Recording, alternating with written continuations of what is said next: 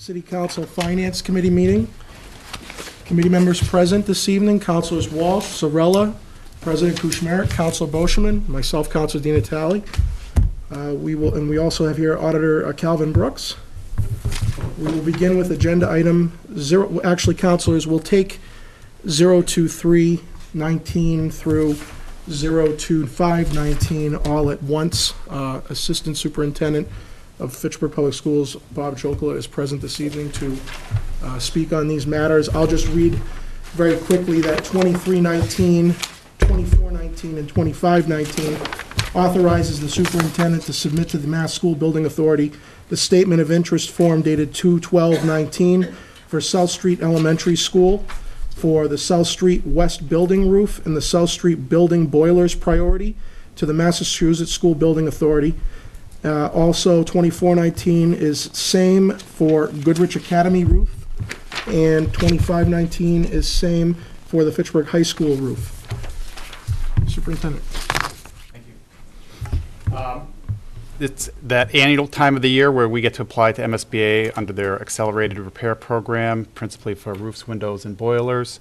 The projects are pretty straightforward. They're really end of useful life on these subsystems. Just quickly going by building in the project, the Goodrich Academy roof is 33 years old. The South Street South building boiler is 58 years old. The South Street West roof is 79 years old. And lastly, the Fitchburg High School roof is nearing, well, it will be 20 years old at the time of application, and roofs have to have a minimum age of 20 years to apply under the accelerated repair program. So, do you have any idea what the cost of all of this will be, or ballpark estimate that we'll be applying to MSBA for? We don't insert a dollar amount in the application. I can tell you that we had a roof study performed on the West Building roof a couple of years ago, same time as Longstrode roof. One person looked at that roof at the same time. So I don't have the exact cost numbers, just from a sense of scale. The boiler project is probably under $1 million. The West roof is probably, I'd say, in the $1.5 million range. The Goodrich Academy roof, I don't know, again, straight shingles, and the high school roof, I don't have a dollar. So the high school it's the entire roof at the high school? It's the shingle area that goes around needs replacement, and then the main roof is starting to develop leaks as well. So my only other comment right now on this, I'm going to support all these. We need them, and this is a first step to applying to MSBA, correct? This is the first step, right? So there's no guarantee, no commitment. Our reimbursement rate on these projects is 80%. The question I've gotten from some constituents about Fitchburg High School, considering that it's only 20 years old, how is the roof already? They look at South Street, they look at Goodrich, we're talking 30, 40, 50-year-old roofs, which make perfect sense. In the case of South Street West, 79 years old, but Fitchburg High School is only barely 20 years old, and it already needs a roof replacement.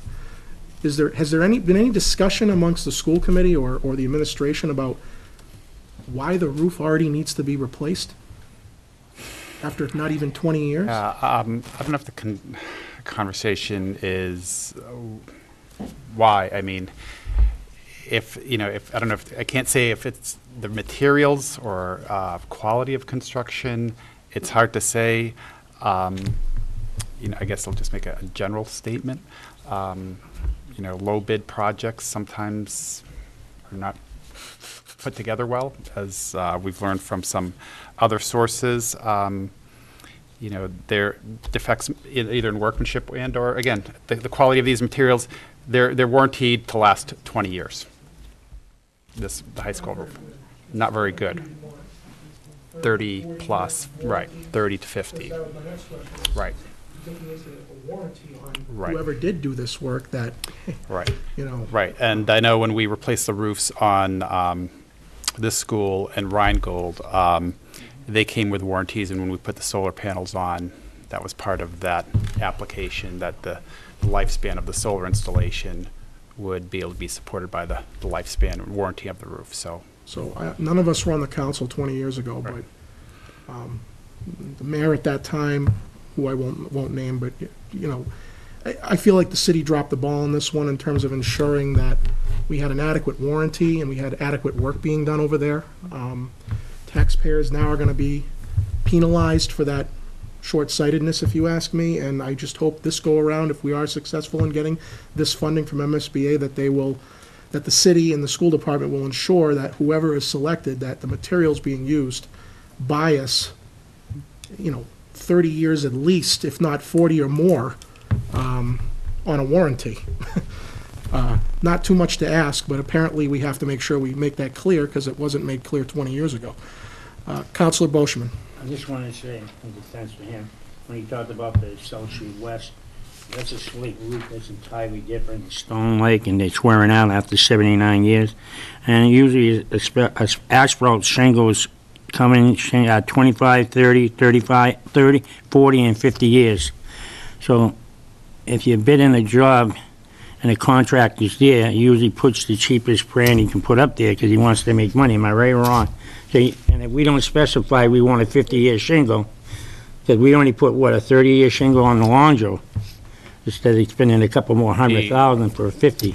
And on the high school roof, where it is shingled on the, I don't know, the eave, or I'm not a contractor, but where there is shingled roofing, the building code at that time did not require, any felt paper being put down, so it went right to the underlayment, particle board or fiber board, whatever it was. So, yeah. Also, Counsel? That's it. I just wanted you to know that the reason why. I mean, 79 years, I don't even have to know what happened. It's older than I am. Good God, it's pre-World War II, it's almost World War II period. Motion to approve Second. 23 through 25, 19. Motion made and seconded to approve 23, 24, and 25, 19. Speaking on the motion, all those in favor? Aye. Opposed? It is unanimous. Thank you. Thank you. Last item on the agenda, 28-19, a petition to establish an ordinance in the appropriate section of the city code for wages of City of Fitchburg poll workers, according to the attached table, to be in compliance with minimum wage laws. City Clerk Farrell. Good evening. Councilors, this is a step to actually codify the poll worker wages. They've not been in the code before in the ordinance, and actually it was brought to my attention by our HR director, Susan Davis, that they really should be. So, of course, we've been paying poll workers all along, but they've been approved by you in the budget as part of the budget process.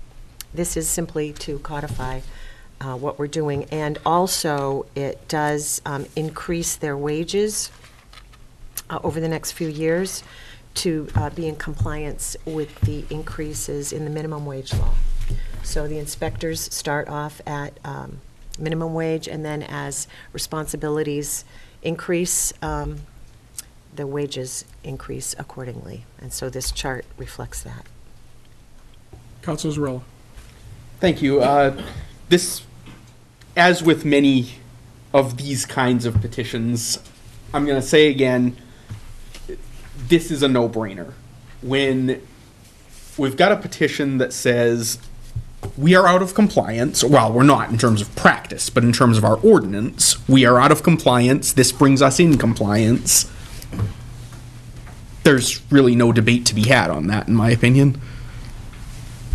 Motion to approve 028. I get one question. Motion made and seconded to approve 28-19. Speaking on the motion, Council Bosch. On the motion, may I ask for a question? Yes. One question. I noticed that when I was reading the thing that you sent to us, some of the wages were 11, then you're going up to 12. Can you get, on that $12 bit, do you get enough help with 12, or should it be higher? Right now, we're in really good shape, actually, with poll workers. At the inspector level, and I hate to put them at levels because every job is important at the polls, every job. But some do carry more responsibility, and we have to start somewhere. And so we start with the inspectors. But yes, I am able to obtain enough workers at that rate. Because I was just thinking about $15 an hour for the start, and then the Warren gets 20, and the one in between gets 18. I wish we can do that. Well, I just think it'd be a lot easier, and then they'll be knocking on your door saying, can I do it? I would love that if they were knocking on my door. All right, thank you, that's all. Motion's been made and seconded to approve 2819. Anything else? All those in favor? Aye. Opposed? It is unanimous. Second. Motion made and seconded to adjourn. All those in favor? Aye. Aye, Opposed? We are adjourned. Thank you. very good, Anthony. Kept it short and sweet down, and that's what I